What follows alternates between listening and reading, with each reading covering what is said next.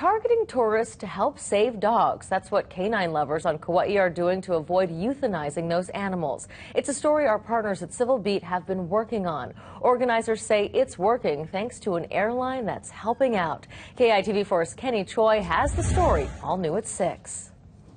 When Brandy Varvel joined the Kauai Humane Society last August, she turned to tourists to help save dogs.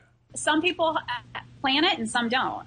They come in, they meet an animal, they fall in love, and maybe they're here for a week or two. They come and visit the animal every single day, and by the end of their trip, they decide they'd like to adopt. But finding an affordable way to ship them back proved to be a hurdle. That's why Varvel partnered with Alaska Airlines.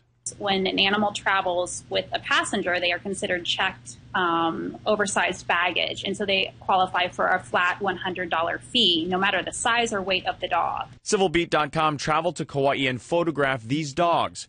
Varvel believes Kauai's hunting culture is partly to blame for the influx at the shelter.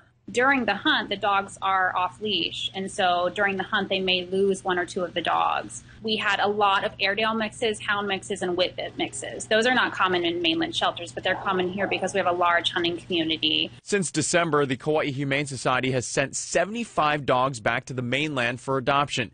They even have a map of where the dogs are now as a reminder of the work they're doing. To walk back in the shelter and actually see empty cages. That didn't happen the first 5 months I was here. We never had empty cages. We were always at capacity and always struggling to get by. Kenny Choi, KITV4 News.